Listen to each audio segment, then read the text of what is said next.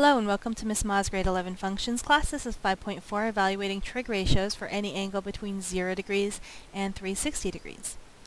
So in the past we learned these definitions for sine, cos, and tan, cosec, sec, and cotan, and they're really important because now we can define the trigonometric ratios using coordinates on the coordinate grid. So that means that if I have any angle in our coordinate grid, so this is the x and this is the y, I'm starting at my initial arm, that's this arm here, the positive x-axis. I start from there and I go to anywhere, let's call this theta 1. I can still find the sine, cos, and tan, and that's really important because when we find them in quadrant 1, they're all acute angles, and you can make a right angle triangle with acute angles, but you can't make a right angle triangle with an obtuse angle. You can have one right angle and one obtuse angle because that's going to add up to more than 180. So we had a big problem trying to find sine, cos, and tan for something like 120 before because it's too big to fit into a right angle triangle. So what we know is that instead of just trying to figure out what it is from this big arc, we're actually going to drop the perpendicular from the arm, the terminal arm, that's what it's called. Make this the perpendicular. And we're going to actually use this right angle triangle to do it. And we have to use the proper x and y, so that's why we have to choose this angle right here. This is going to be called the related acute angle, alpha. Related acute angle. And so that is how we do find all of the sine, cos, and tan for anything that we want. So actually I'll call that alpha 1 because I'm going to have to do another one. So if I wanted to do it for quadrant 3 here, here's quadrant 3. This was quadrant 2. That's the one we missed.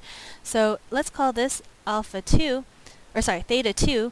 Then again, I'm going to have to drop the perpendicular to the x-axis, so never to the y-axis, and then I can find my related acute angle, and that's going to help me to find the sine, cos, and tan for this big angle, this reflex angle. And I can do the same for quadrant 4 as well. So that is really, really helpful. And if you're not really sure what I'm talking about, that's okay. I'm going to do some examples and you'll see what I'm talking about.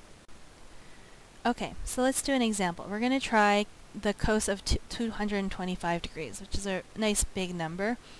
And we want to know the exact value, so we can't just use our calculators for it. So one of the first things I want to talk about, though, before we jump into the question is cast. Cast is basically a mnemonic to help us remember what is positive where, okay? And I can show you the construction for cast later, but let's just talk about how to use it. This is C-A-S-T, and it just tells us that all of the trig ratios are positive in the first quadrant. Only sine is positive in quadrant 2, as in tan and cos are negative, but sine is positive. In quadrant 3, tan is positive, but sine and cos are both negative. And in quadrant 4, cos is positive, but sine and tan are negative. So we're going to put this into practice and find cos 225. So the first thing we want to do is draw it out. So cos 225 degrees, we know that this is 90, this is 180, and this is 270. So 225, that number is between 180 and 270, so it's somewhere like this. I'm not really sure exactly where. So I'm just going to draw some random lines, so it's clearly in quadrant 3. So this is our 225, and we can write quadrant 3 right here. Now quadrant 3 tells us that this cos is going to be negative because in quadrant 3 only tan is positive. So immediately I can write negative cos, and then I'm going to find the related acute angle. So right here I'm going to put the related acute angle, the alpha. And to find that, again, I'm going to drop the perpendicular to the x-axis, always to the x, and I'm going to find this angle. You can see that this angle, alpha, is going to be 225, this whole thing, minus 180. So that ends up being 45 degrees. So we'll write 45 in here. Okay, and now we know it's that cos 225 is going to be equal to negative cos 45 degrees, and cos 45 degrees is one of the things from our chart, so it's actually negative root 2 over 2, and that's our solution. So you could pause the video now and do cos 150 degrees, and I will also, I'm going to solve it for you as I go. So if you want to pause now, and then I will start. So cos 150 degrees, again, the first thing that you want to do is you want to draw it out. So this is 90, 180, 270, so 150, that's between 90 and 180, so it's something like this. It's closer to 180 than 90. So you can draw it in, that's 150 degrees. So I know I'm in quadrant 2. Quadrant 2, and this is cosec. Cosec is 1 over sine, so I know that this is going to be positive cosec, and then whatever my related acute angle is. The related acute angle in this case, alpha, is going to be 180 minus 150, because that's just this little section right here. So 180 minus 150, that is equal to 30 degrees. So cosec of 30 degrees. If you look in your chart, you can see that cosec 30 degrees is 2. So the answer is positive 2. Now we're going to go the opposite way, so we're going to start with the ratio and we're going to have to find our angle. So the first thing we want to do is find the related acute angle. To do that, we're going to make it the ratio positive. That's because when you type in something negative, actually I don't know what you're going to get because different calculators do different things. If you type in the positive version, you will always get an acute angle. So we're going to type in the positive version to find alpha, our related acute angle. So do that. When you type that into your calculator, tan inverse of 7 over 24, you should get 16 degrees. If you don't get 16 degrees, it's probably because either you weren't in degrees or you didn't use brackets for the 7 over 24, so just be careful about that. So that gives us our alpha. And now that we know that, we can use cast to find our actual answers, because this is the quadrant 1 answer. I want to know the answers for when tan is negative, and so it's not going to be 16 degrees. So cast looks like this, cast, and oop, I did that wrong. It does not look like that. It looks like this, cast. Make sure you start in the 4th quadrant, not the 1st quadrant. And so because tan is positive in this quadrant, we don't want them. We do want to be when tan is negative, which is here and here. So we want the quadrant 2 and quadrant 4 answers. So you can draw this out if you like. Usually you shouldn't have to once you've practiced a lot, but I'm just going to do it for our purposes. So we should get something that looks like this, where this is 16 degrees, that's our related acute angle, and this part is our theta. So that's one of our solutions, and then we're going to get a second solution in quadrant 4, where this is 16 degrees and our angle is this big thing right here. Okay, so that would be our theta, our new theta. So we get 2 solutions here, one in quadrant 2 and one in quadrant 4. Quadrant 2 and quadrant 4.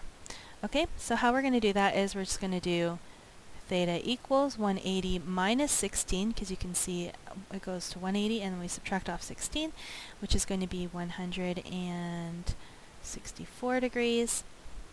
And we're also going to do the quadrant 4 answer, which is 360 minus 16, 360 minus 16, which gives us 344 degrees. So we have 2 solutions, 164 and 344 degrees, one in quadrant 1, or 2 and one in quadrant 4.